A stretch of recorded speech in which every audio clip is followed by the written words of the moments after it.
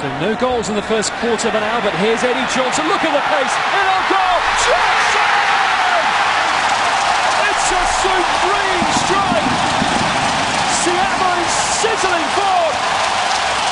And it's Eddie Johnson's third goal of the season.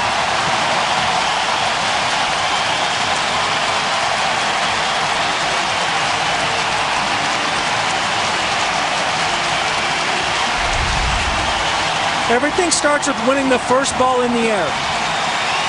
And then you have to look at the positioning of the two center backs. We said that Woodbury had to be at his best today. He was going to come across a player that he hadn't seen.